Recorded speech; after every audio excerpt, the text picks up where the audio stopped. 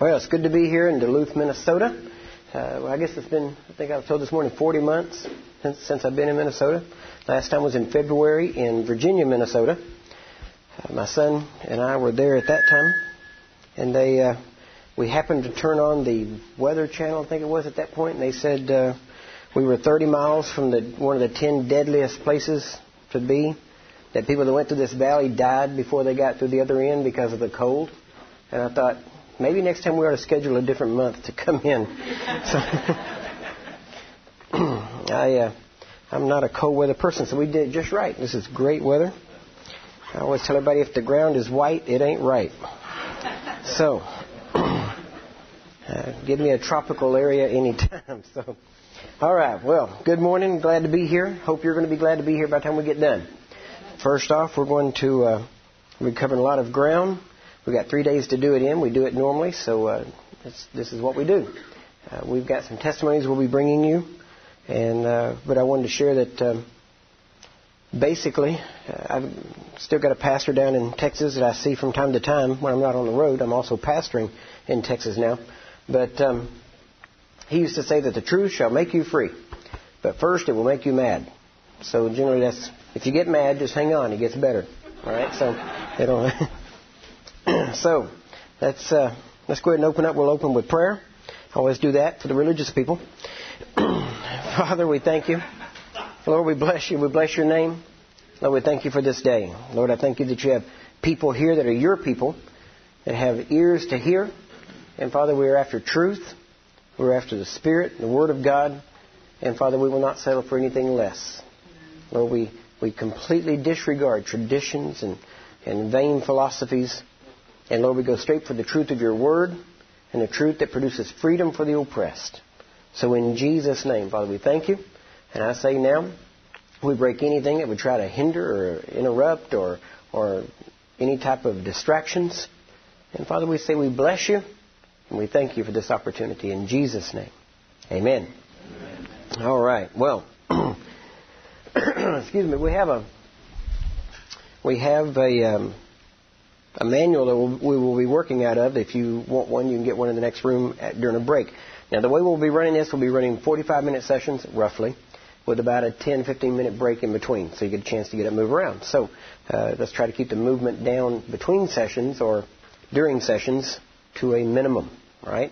And matter of fact, you may see... How many of you have been through a DHT before? Nobody? Very few? Nobody? No? Okay. Well, then you won't be surprised because, if anything, the message is the same, but the methodology is much more militant. So you may like me even less than you did the last time.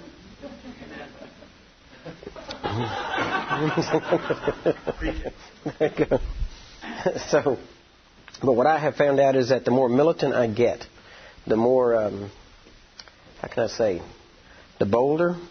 I don't want to say wilder because people get pretty wild at times.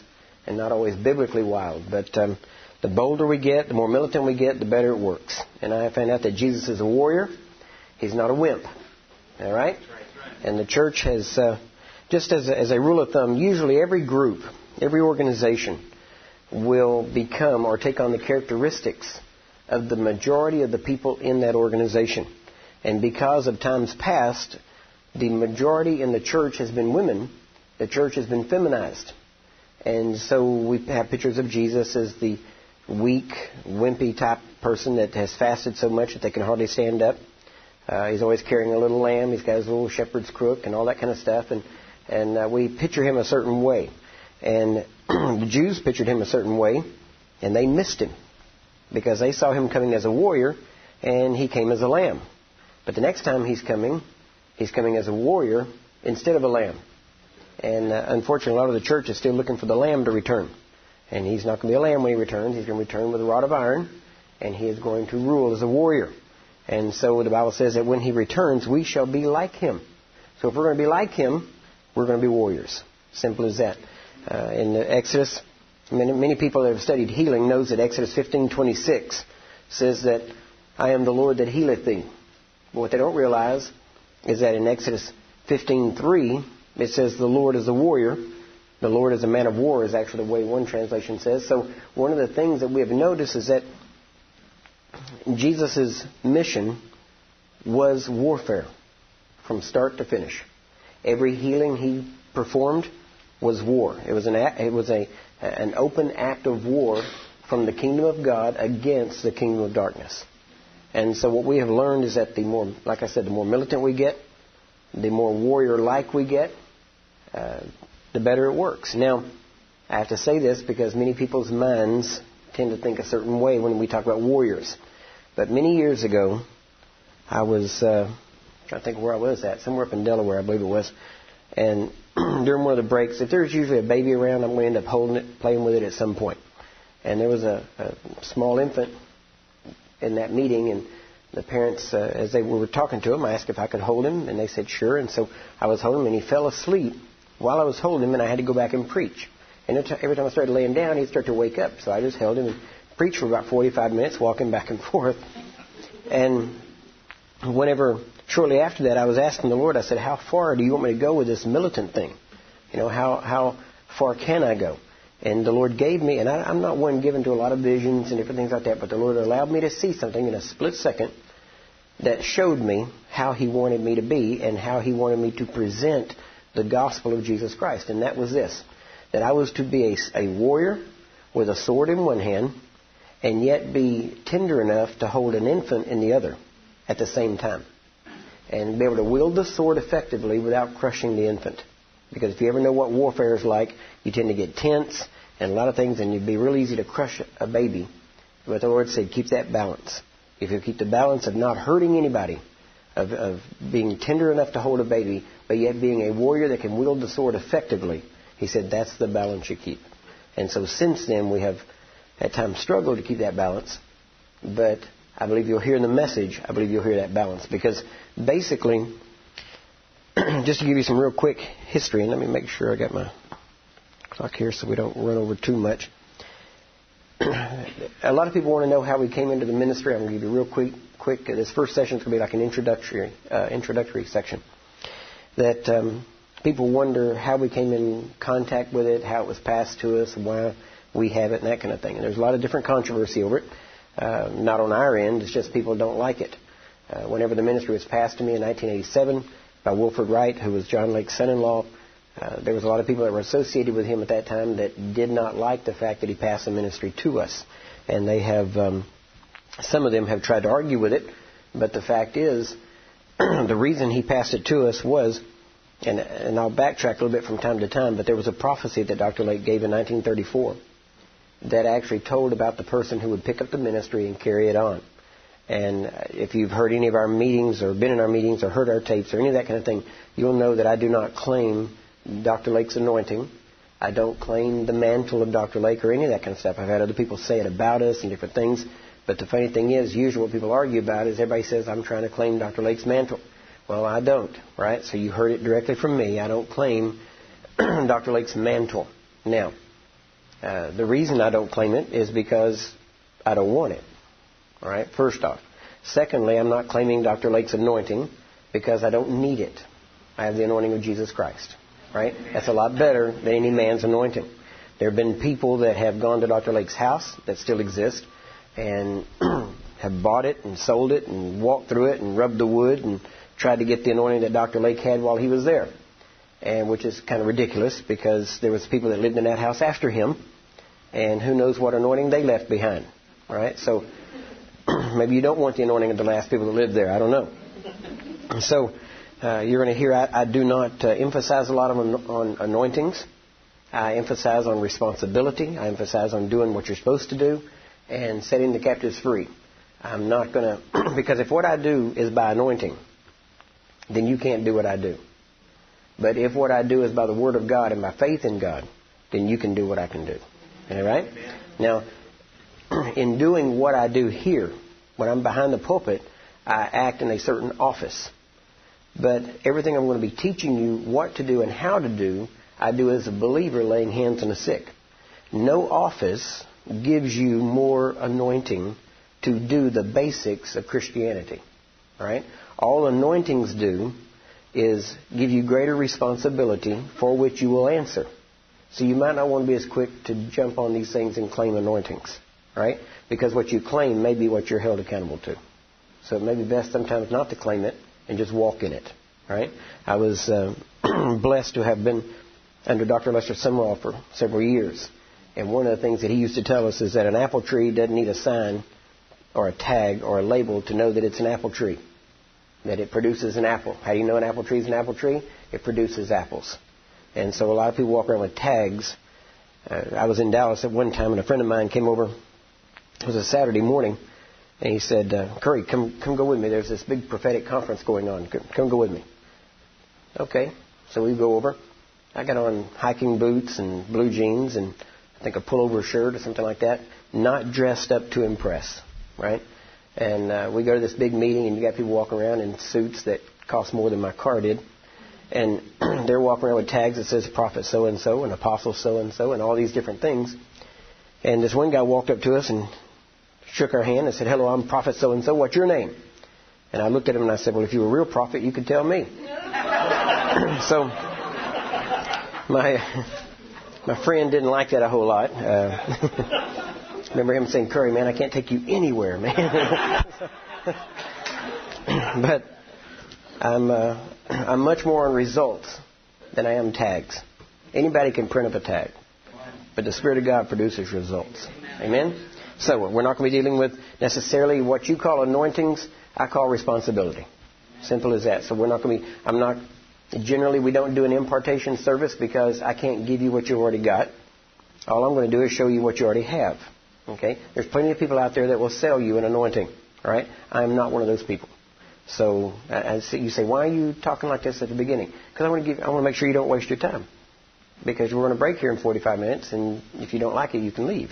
Right? Simple as that. Because to be honest with you, I'm looking for people that want to work. I'm looking for people that want to get the Word of God and do it and set people free. Not interested in another organization or another, program or some. It's amazing how we get so distracted and sidetracked on things that when it comes down to it do not amount to a thing. And it ends up, all it does is puffing people up, making people think they're saying something or think they are something when they're not. And the Bible is very clear about it. Matter of fact, it says at one point that a man that professes or claims to have a gift or boasts of having a gift that he does not possess is like clouds and wind without rain. In other words, you can put on a good show, you can say a whole bunch and cause a big disturbance, but when it comes down to it, the rain produces life. And so a person can say a lot and have all kinds of stuff, but can they produce life? That's what it comes down to. That's Dr. Lake used to say that the person of God, the man of God, the woman of God, should be able to manifest the Spirit of God at will. Now, a lot of people argue with that. A lot of people want to sit and wait. And, I've heard people say, well, we're just going to wait at His feet until He shows up. And I got news for you. He showed up before you did. Right? He got here before you did. He'll be here after you leave. He's got a head start on you. You're not going to get ahead of Him.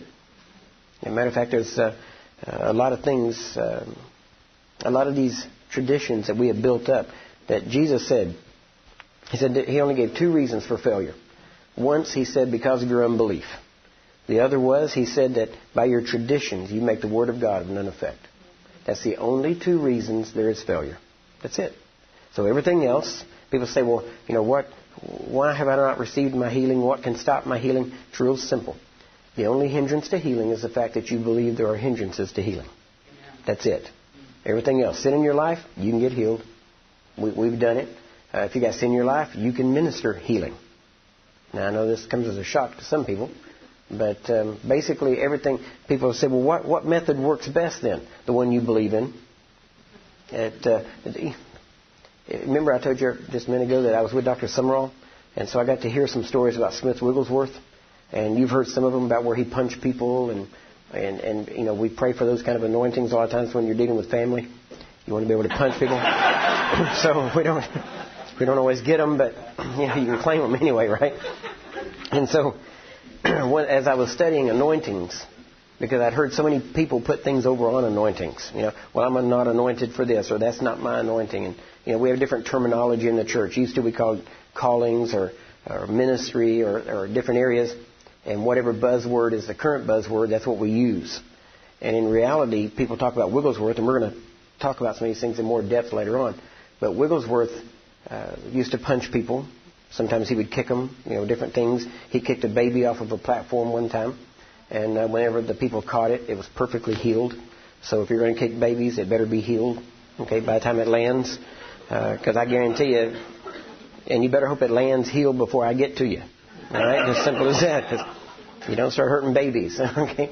And but people think, well, that's an unusual anointing. No, it wasn't. It was the method that he had faith in. And you say, well, how did you get faith in a method like that? It's because when he was younger, he had appendicitis. And there was a young man and a woman that came to pray for him. And the young man, while they were praying, jumped on the bed he was lying on and punched him in the stomach where his appendix was. And he was instantly healed. And from that time on, when anybody had any type of stomach problems, he would punch them and they'd be healed. It wasn't anointing. It wasn't, God didn't whisper in his ear. It was something he had faith in. And so when he punched people, he released his faith and they got healed.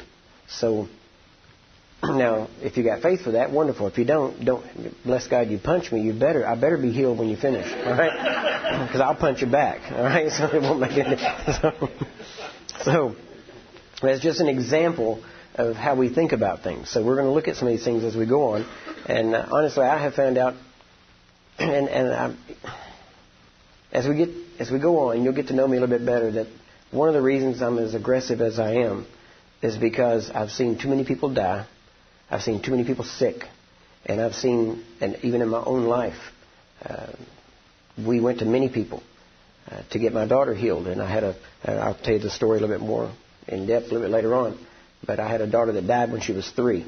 And all of the people that were teaching me faith at the time, the best in the world, teaching faith, teaching healing, all these things, I couldn't get a hold of one of them on the phone. They were all too busy or too important. And I wasn't writing a big enough check or something along those lines.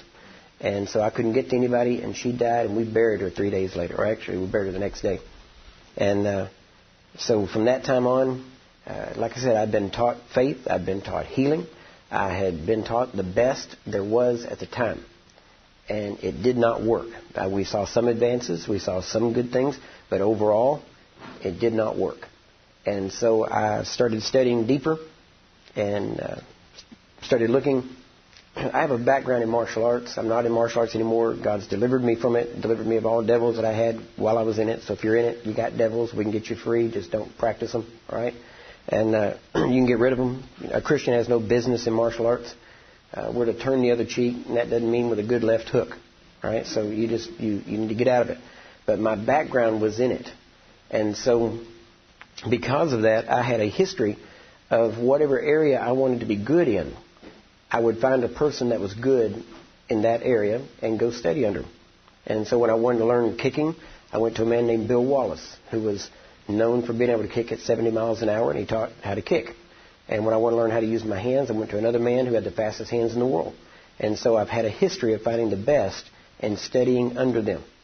Well, whenever I started studying healing, I studied the best at what there was. But when it didn't work, then I started doing deeper research and started finding people like Wigglesworth and Dr. Lake and some of the different people. And Wigglesworth was intriguing because of the supernatural manifestations and the variety of things that happened. But he never really reproduced himself. And so as I was studying Dr. Lake, I realized that a person that knows it best is the one that can reproduce himself. And so I started studying Dr. Lake, doing everything I could to find out about him. Finally, I found out that he had a daughter that was still alive and a son-in-law, and they were actually carrying on the ministry to a degree. So I started making phone calls to track them down and finally found them. And for about the next 7 years almost, we had a relationship. And over those years, every Monday I would call their house. I was living in Dallas. They were living up in Kennewick, Washington. And I would call. I had a list of questions. I would ask the questions. He would try to answer them as best as he could. And then I would spend all week going to the Bible and seeing if the answers were biblical. And by the end of the week, I had a whole new set of questions. So the next Monday, I'd call all over again. And so for about 7 years, we kept that up. I was running about a $400 a month phone bill, which my wife wasn't happy about. But I told her, I said, someday it'll pay off because someday I'll be able to put my hands on the sick and they'll recover. And I said, that'll be worth anything we spend. And so we did that. We studied. He gave me a list of names of people that had trained under Dr. Lake that were still living at that time. I hunted them all down. Many of them I did find in cemeteries. There were a lot of them, though, that were still living. I contacted all of them. I interviewed them, some on videotape, some on audio tape, some over telephone. But I have compiled all of these messages, these different things, these interviews. And then, actually, in 1986, Gertrude, Lake's daughter, passed away in November of 86. And I knew that Wilford wouldn't last much long after that. They were too close. And so by June of 87, he had passed away. But between November of 86 and June of 87, he started shifting everything over to me. Actually, the first thing he did was ask me some of my testimony. And I was wondering why he was asking, so I just started sharing. And what had happened was, I was born in 1959, April of 1959. In September of 1960, I got hit by a car. My dad didn't see me. He backed out over me, ripped my right ear completely off. You can still see the scar. It ripped the scalp from here all the way across the top of my left ear. All of this was from the front here was pulled down like a mask to my eyes. The scar, I've still got almost like a bald spot in here that feels almost like plastic, where they put me all back together. It took a little over 6 hours and 172 stitches. My head swelled up like a basketball. But when my dad hit me, he got out of the car and looked. And I was laying under the car. I was not moving. He assumed I was dead. Don't know if I was or not. I honestly can't say. I didn't see a bright light or anything like that. And of course, I was, 17 months old, so I probably wouldn't remember anyway. But he ran into our house. We were at a family reunion. He ran in telling everybody, I've killed our baby, I've killed our baby. The whole family ran out. My grandfather grabbed me, picked up my body, picked up my ear, put me in his truck, took me to the hospital, and like I said, it took me about 6 hours and about 172 stitches for him to put me back together. In the meantime, the doctor would come out. The first time he came out and said, it's hopeless, he's going to die, there's no use, just get ready to bury him. My mom went to praying and said, God, he's yours. We dedicate him to you. If you let him live, I'll raise him for you. Then about an hour and a half after that, the doctor came back out. He had to take kind of like shifts. And he said, well, he's actually living, but even if he does live, he will be a vegetable all of his life. There's no hope. There's too much brain damage. And he went back in to do some more surgery. My mom went back to praying and said, God, that's not good enough. If you're going to let him live, then make him normal. Well, there's still a lot of controversy over whether I'm normal. But the ones that call me names also call me when their kids get sick. So it still works out good. Then he went back in and did some more work. And after about another hour and a half, came back out and said that I had never lost consciousness during the operation, which was a good sign. But he said even if I was normal, that I would never have any hearing in my right ear and I would never have any hair. He was wrong on both counts. Right? So they, after that, my parents were very young at that time. My mom did not send me to school right away. She taught me how to read using the King James Bible. For years, my dad worked nights. He was a policeman. And so instead of her reading me to sleep, she made me read her to sleep. And that's how she taught me to read. I tell everybody I was 7 or 8 before I realized that these and thous wasn't normal English. That was, I thought it was normal. So all that time, though, God was putting stuff in me so that years later I knew scriptures that I didn't know I knew and didn't even know they were in there. And so there was a purpose for it. Now that I was hit by the car on September 16th, 1960. And whenever I told Wilford my testimony, I didn't know what day I had been hit by the car because it had never been brought up before. All I knew is I was 17 months old, which put it in September. And he said, well, what day was that? And I said, well, I don't know. He said, well, find out. I thought, who cares what day? I mean, it happened. I can prove it. We got the medical records. We've got all the stuff. I've even got bandages. My mom still has the bandages that still has the blood on it. So, I mean, she kept all that stuff. She's a mom, right? So she keeps all the stuff. And if you see her, she will whip them out and show them to you, too. I mean, she'll tell you. So, along with pictures of me on a blanket. Anyway, so at that time I had to go back to my mom and found out what the day was. It was September 16th. And he said, yeah, I thought so. I thought so. That doesn't make sense. He said, well, there was a prophecy that Dr. Lake gave. on May 24th of 1934. And what he said was this. He said that, and actually it's in the manual. I believe we included it in the manual. That he said that 25 years from the day of his death. Now, he didn't know what day he was going to die, but he said that was the prophecy that came out. 25 years from the day of his death, Satan would try to take the life of the person that would carry on the ministry. Well, first off, the beginning of that prophecy also said that the person who would pick it up would be born the year the country quit growing. Well, obviously the population is still growing, so it had to mean something else. Well, the last state was added to the Union in 1959. That was the year that I was born. And he said that 25 years from the day of his death, Satan would try to kill that person. Well, Dr. Lake died on September 16th of 1935. 25 years later is September 16th, 1960. And so it all came together. And so Wilford said, we believe that you're the person. And I have some other letters and things that he wrote, and he said of all the people that had contacted them, that I had pursued how to do the ministry more so than how to get Dr. Lake's anointing. And that I had pursued the essence of the ministry.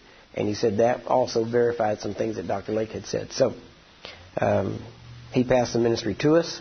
He passed us a bunch of letters, documents, photographs, diaries, different things that Dr. Lake had, some of which we're starting to publish now for the first time. But also, he also transferred the ministry to us. Now, at that point, he also gave me a list of names of several people who had worked with Dr. Lake. And like I said, I had interviewed them. And he gave me the name of some people back in 1995. Now, from 87 until 95, all during that time, I had told the Lord, until I can carry it with the same power and effectiveness that Dr. Lake did, I'm just going to leave it. Otherwise, it will die. I'll not carry it if I can't carry it with the same results. Because I'm not going to build up some monument to a man and continually relive or live my life through his adventures. And so I said, you're going to have to produce the Spirit of God in my life, and we're going to have the same results, or it'll just die and never be picked back up. Well, in 1995, we went down to Alvin, Texas. And matter of fact, we went down to see Pauline Parham. You may know who that is, Pauline Parham? Her father-in-law was Charles Parham. He started the Pentecostal movement in 1901. And we went to hear her preach. She was a little bitty woman in Alvin, Texas, just outside Houston. Well, eventually I went over to Houston because I knew that there were some people there that Wilford had given me their names, that they had actually traveled to Texas with Dr. Lake back in 1927. And they were trained divine healing technicians. Now, are y'all familiar with Dr. Lake's ministry? Everybody know pretty much about him? All right. Well, back from 1914 until 1920, he was in Spokane, Washington. And from 20 to 25, he was in Portland, Oregon. And I noticed coming in how much this area looks like Portland, Oregon. It is almost identical. And there's even an area here, Portland Park or something or other. That's it, yeah. And I thought, there you go. So it's amazing. It's amazing how much it looks alike. And that doesn't mean anything. You could have healing if it didn't. If it looked like a desert out here, you can still have healing. It doesn't matter. So don't get weird, all right? So I'm telling you, you got to put those out there all the time. Okay. The Spirit of God can work anywhere, anytime, under any conditions. All right? You don't have to get the conditions right for Him to work. All right? If your God only works when the conditions are right, you need a new God. All right? Mine works under storm conditions when everything is chaos and everything's going wrong. I don't have to have everything right for Him to show up. Amen? He's not a spoiled rock star that, doesn't work unless you have the right green M&Ms or whatever else it is that He wants. It doesn't work that way. All you have to have is sick people, and He will show up. Amen? Because He cares about them. So, all right, just want to throw that in there to make sure you're not flaking off on me anywhere. Now, all right. Then we went over and I talked to this lady. I found her in a nursing home. She was 91 or so at that point, in 95. And she had married the son of a divine healing technician. While Dr. Lake was in Spokane and in Portland, he began praying for people and started getting such results that the people that were coming were too numerous for him to pray for them. So he had to train people to pray for the sick. And what he trained them in was what he called the science of divine healing, which is simply going back to the Bible and doing what the Bible said. And as they started praying for people, 16 men and women prayed for Actually, prayed for quite a few, but during the 5-year period in Spokane, they had 100,000 confirmed healings. Now, that's 20,000 a year that they were seeing on the average. Now, that was between all 16 people. Well, this woman had married the son of one of those 16 people.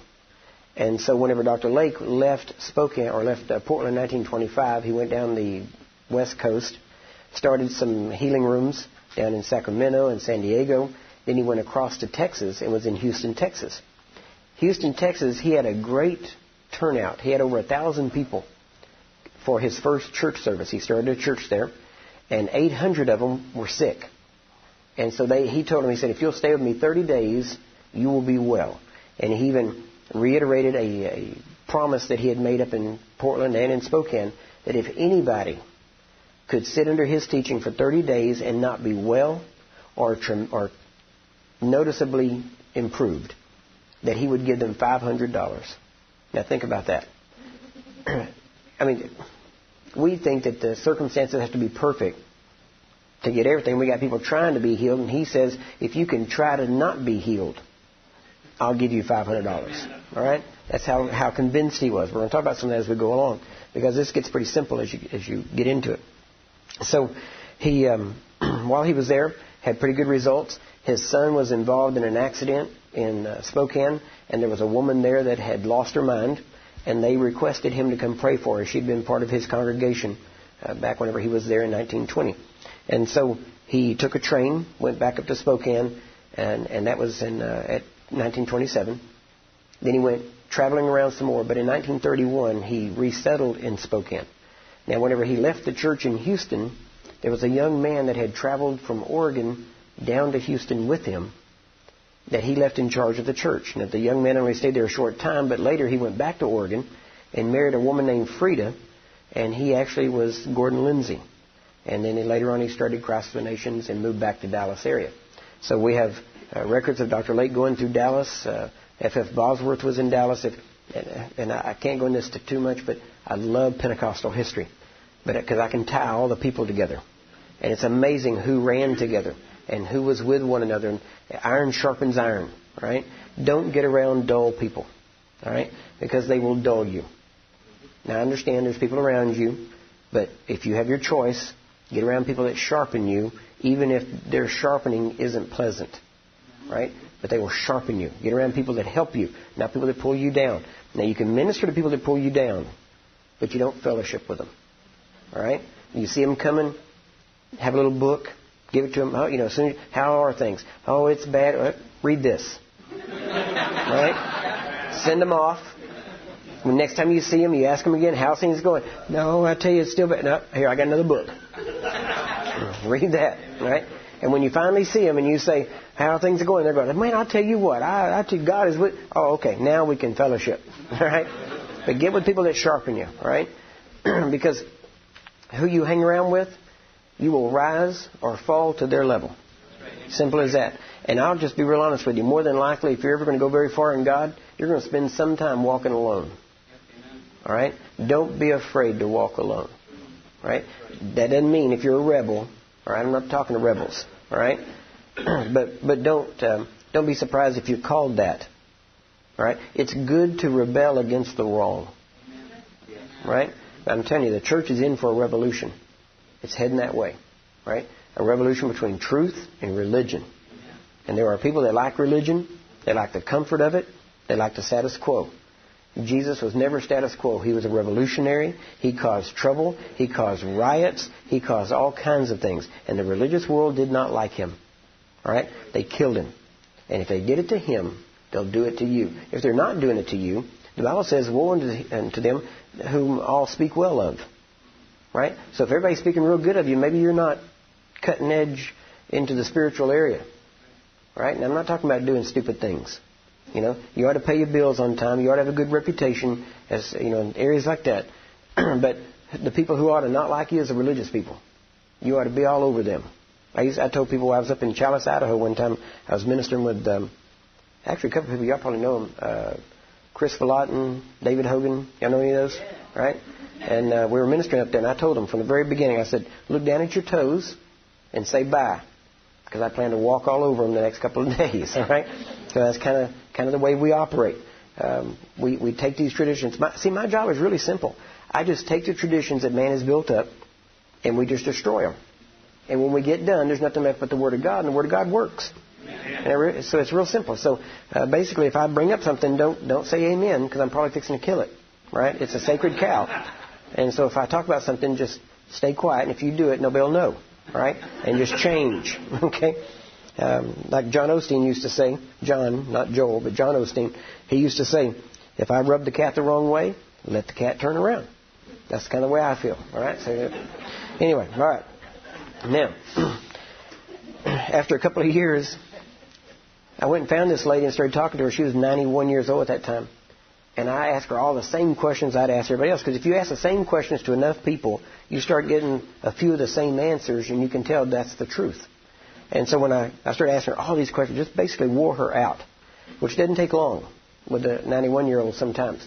And she was, you could tell she wasn't all that happy. And finally she just said, all your questions would be answered if you just had the manual. And I said, well, yeah, but, where can I find one of those? And she said, well, I've got one. And I almost did a Fred Sanford, we're like, you do? Well, can I read it? She said, well, you can read it, you can see it, but you can't have it till I die. I said, okay, because she knew of my relationship with Wilford and all. And so I said, okay, and so I got to go through it and make notes, but she wouldn't let go of it until she died. So it took me 2 years to pray her to death.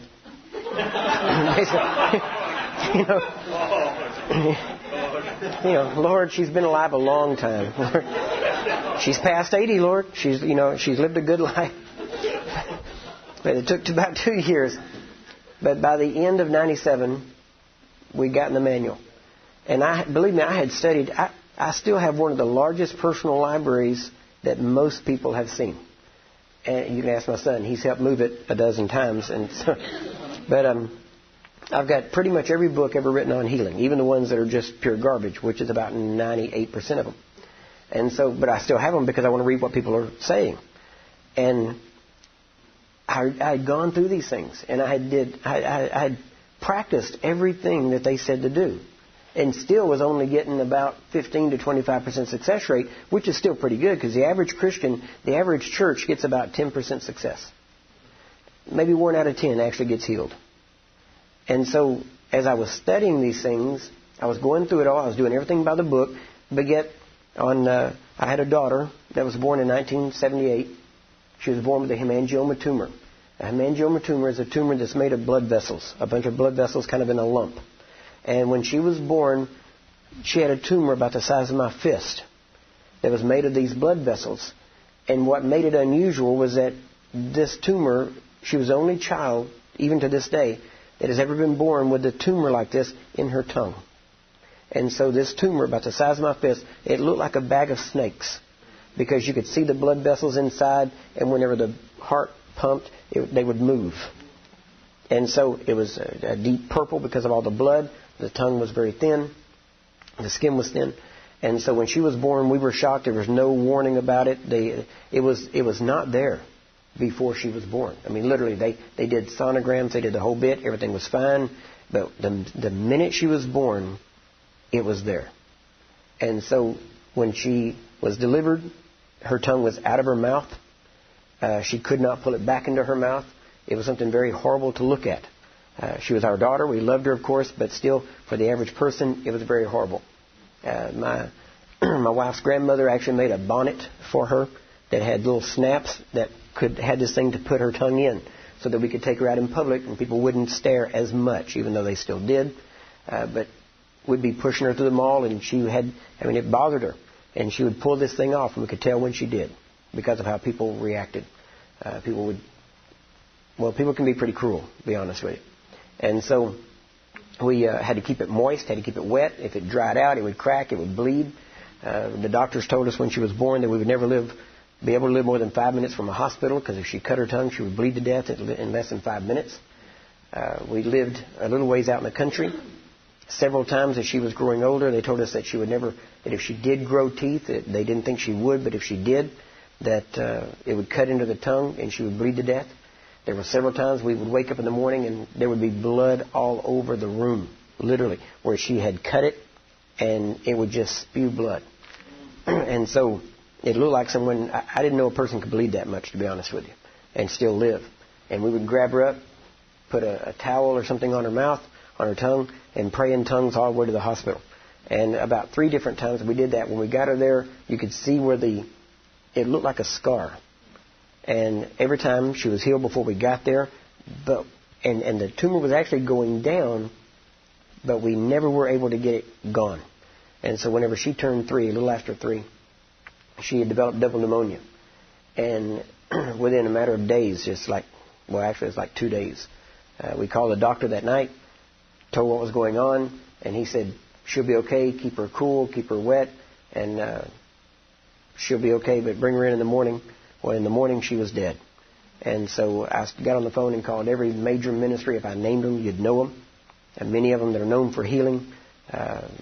You have to remember this was in 1981 when she passed away, so there are some ministries now that are prominent that were not at that time.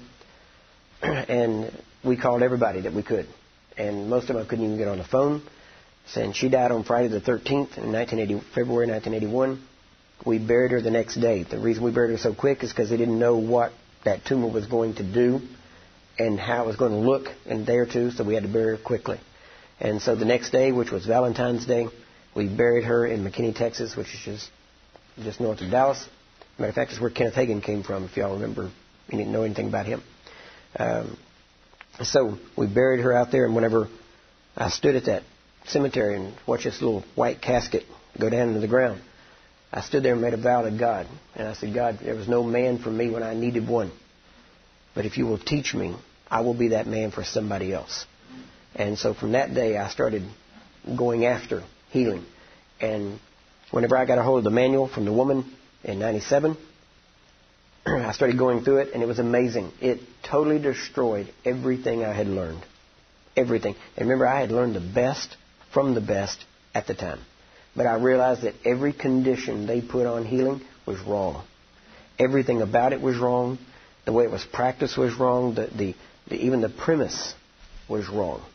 And so I started immediately, I made a decision right then that I would totally disregard everything I'd ever learned and start from scratch. And so I started studying what Dr. Lake had put together. And immediately, just the first thing I did was changed how I prayed. Instead of talking to God about the healing, I told the sickness or disease what to do. There's not one place in the Bible, in the New Testament especially, where it ever tells us to talk to God about a healing. Not one. Now, the main thing, like I said, you're going to give the next 3 days is a good dose of responsibility. That you're going to find out that you are to be, according to God, a mix between a soldier and a policeman in the spiritual realm. Now, in times past, we've looked at that, and we've thought, okay, I can be a policeman, and we thought our job was to tell other humans, as God's policemen, where they were committing crimes against God. And to a degree, there's a truth in that. People need to know what sin is and how to get out of it. But more than that, as a policeman, the criminals against God is sickness, sin, disease, demonic beings, anything that would exalt itself against the knowledge of God. Our job is to search them out and destroy them. Not to coddle them and not to placate people who perpetuate them. Our job is to destroy them. Simply just state the truth. And so that's what we started doing. I started changing the way I prayed and just started commanding instead of asking. And immediately our success rate shot up.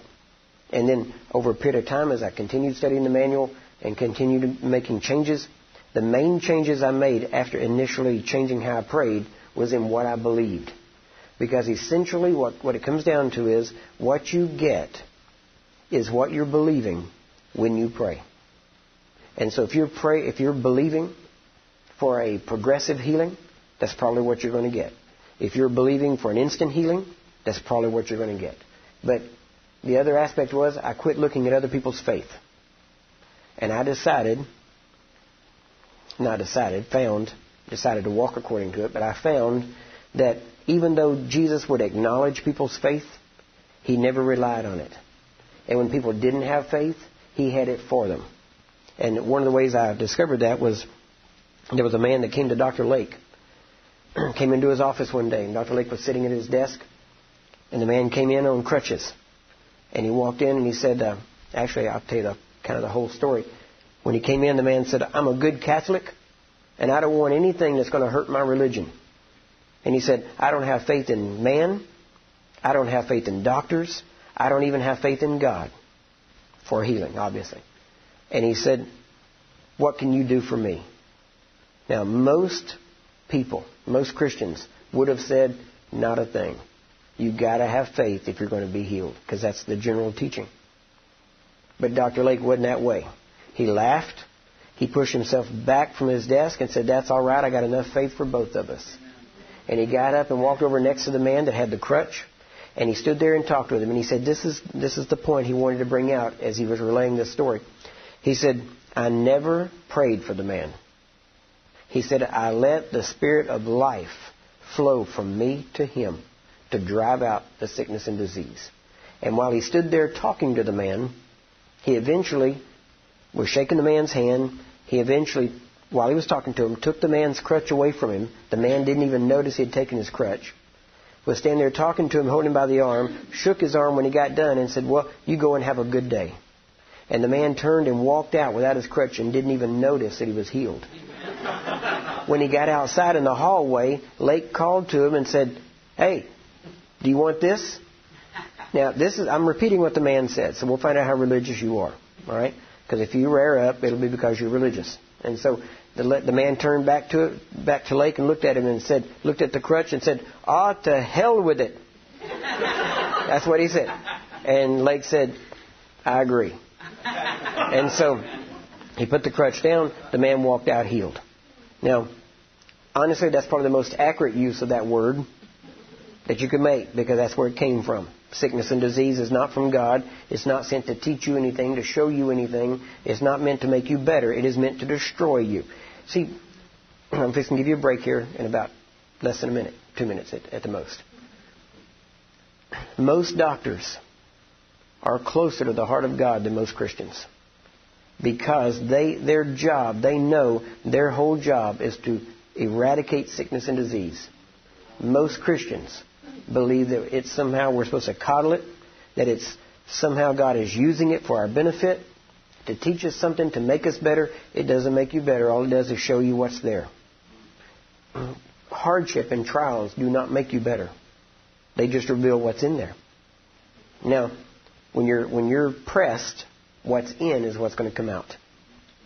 Right? Now, no army has ever brought glory to its king or its commander by showing how much it could suffer at the hands of an enemy army. They bring glory by conquering enemy armies. Our job is to conquer, not to show God how much we can suffer sickness or disease and put up with it. Now, your hardship, your suffering is not sickness and disease. Your hardship and suffering are the things that you choose to go through for the propagation of the gospel. See, Paul gave a good example in Corinthians when he said, I've been shipwrecked, I've been in the water, I've been in peril of brethren, false brethren, I've been in peril of robbers. He said, we've been in fastings, we have been whipped, we've been beaten, all these things. He gave that as his credentials for being an apostle and a minister of God.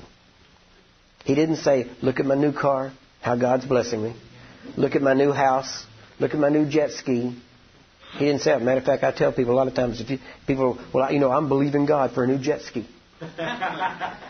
Or I'm like, yeah, that's why Jesus gave you your faith, and I hope you can use it on a lake of fire, because that's probably where it's going to take you. So, my recreation is either reading the Word of God or healing the sick. That is recreation. People say, what do you do for a vacation? That is my vacation. That's what I do. I don't take vacation. But you know why I don't take vacations? Because sickness and disease doesn't. Amen. Most Christians, every Christmas, people want to cut off 2 weeks and spend 2 weeks doing decorations and all the good little things. And during those 2 weeks, cancer is still eating people's body. And you're 2 weeks behind when you come back on after January 1st and decide you want to get serious with God again. and now that person's more dead. Now this may... See, the one thing you're going to realize is that this is not another healing seminar. This is life and death. People will live or die based on what you get out of this class. What you will learn. And once you really, truly understand that who you touch will live and who you don't touch will probably die, then you'll start to look at your hands different. And you won't be talking about an anointing. You'll be talking about, God, show me how I can be more usable. Show me the things, the weights, the little sins that get in the way. Show me those things so I can get rid of them, so I can run my race clearer and faster, and show me what's important.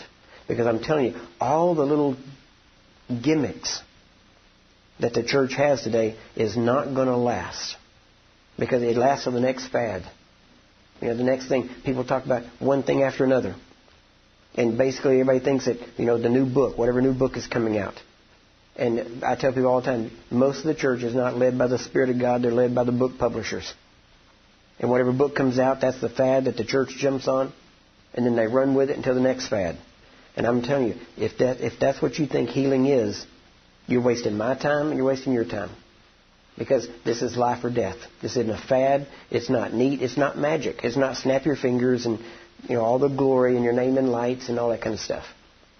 It's getting awakened at 2 and 3 o'clock in the morning from a phone call where the first 10 minutes you're trying to calm somebody down because they're screaming and crying because their baby's dead or dying. And see, I in the last, 10 years, I guess, I've probably had less than 30 days of sleep all the way through. My phone is on 24/7. My phone number, my cell phone number is on my website. Actually, the number's not, but if you go to our 800 number, it says if it's an emergency, you push a button, it comes to my phone. That was another thing that I decided from early on, that my phone would not be enlisted. That if people, I was never going to go to a meeting and somebody said, I got a grave because I couldn't get through to you. Because I know what it's like. I've been there. And I decided I would always be accessible. During the breaks, I'm not going to run off and hide. I don't have to go, re-energize or, protect the anointing because you're going to drag me down. That ain't the way it works. Right? Matter of fact, being around you, I get built up.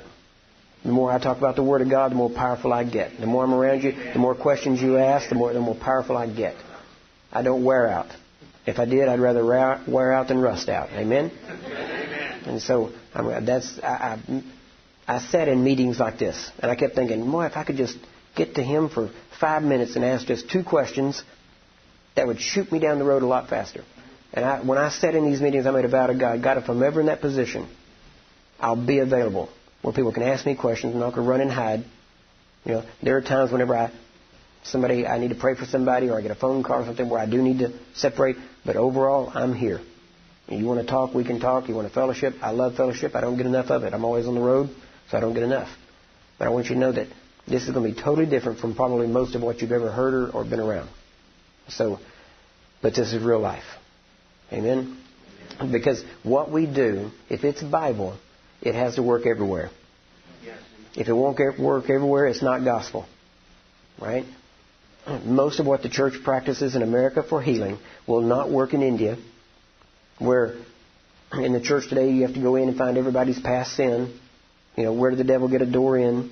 How did he get into this? Let's go back and find the history of this thing. Let's find the root of your generational curse. Let me kill this one right away. I know I told you 2 minutes. Okay. I repent. I lied. Okay. Okay. I'm trying. But let me tell you, if you're a Christian, generational curses do not apply to you. You don't have a generation. Your generation goes back 1 generation to Jesus Christ. Isn't that right? Every problem every Christian has goes back to this. One of 2 things. They either do not know the benefits of the covenant they have, or they're not walking in the benefits of the new birth. That's it. Everything goes back to that. Because my father was an alcoholic. My earthly father. Obviously, not my heavenly father, but my earthly father. My earthly father. And he drank heavily when I was a child. He was a police officer. He saw a lot of things. He drank heavily, and I saw what it would do. And when I was 9 years old, I made a vow to God that I would never touch alcohol. I've never smoked a cigarette. I've never done drugs. Now, every other sin I have done. So it wasn't that I was a goody, and all. It wasn't that. It's just I made vows to God and I didn't break them. Now, according to generational curse teaching, I'm an only child. There is nowhere else for that curse to go. Right? It was supposed to come to me, but I've never touched it. But my generation goes back to Jesus. Right? And there's no generational curses that come from Him. He became a curse for me, right? That I might receive the blessings. So I got generational blessings, not generational curses. See, you can't go to India and try to pull out that generational curse thing. And first off, if you went with me, you'd be there. You'd have to become a missionary. You have a crowd of 50,000 people, and you're going to go back. Their whole generation all the way back is cursed. Right? They've served false gods and idols and everything else. It's all the way back. And yet, you go there, you don't have time to go into these people's lives. You're not told to. Paul said, forget the past. Move forward. Press on. See, our job is to set the captives free, not to point out their faults. We're not to be their judges. We're to be their deliverers. This gets real simple. Just be a soldier. Soldiers don't decide who gets to be free and who doesn't. Oh, you deserve freedom. You don't. See, none of us deserve freedom. But because of Jesus, we all deserve it. Isn't that right? So everything is warfare. See, this is real simple. Everything goes back to this. The devil is defeated. Now find his works that are still in operation and destroy them. Kill them, cast them out, defeat them, whatever it takes. But it's real simple. Now, the problem is you have to get rid of all those stupid beliefs that says, yeah, but what about? Yeah, but what if? And I always tell people, the one statement I hear more than any other is, yeah, but. And I tell them, I am here to kick your butts. All right? Right out the door. Because butts don't count. Right? But, we'll get into this a little bit later on. But I'm telling you, there is not one thing that can stop the power of God. Amen. If a sin can stop the power of God, you didn't get saved. That's right. Because you were in sin. And the power of God delivered you. Isn't that right? And you didn't know squat about the Bible, most of you, when you got saved. You beat the devil with one scripture, John 3:16. And once you get saved, now you think you got to know all of theology before you can beat the devil. One little imp of spirit of infirmity or some type of sickness or disease, you think you have to have perfect theology. And I'm here to tell you, all you have to have is perfect determination that you won't give up before they do. And once you get that grit, it works. And most of the time, once you get that grit, they leave before you get there. I'm telling you, they don't want to tie in with that. Why? Because they ain't got the time. It's easier to go somewhere else where a Christian will go, oh yeah, this is my thorn. This is the cross I got to bear. No, Jesus bore that cross. Okay? Your cross is people. All right? Just believe it. If you're in the ministry, you know I'm telling you the truth. All right? Your cross to bear is people. All right? So we'll see. All right. Let me give you a break. Let's take a break real quick, about 10 minutes.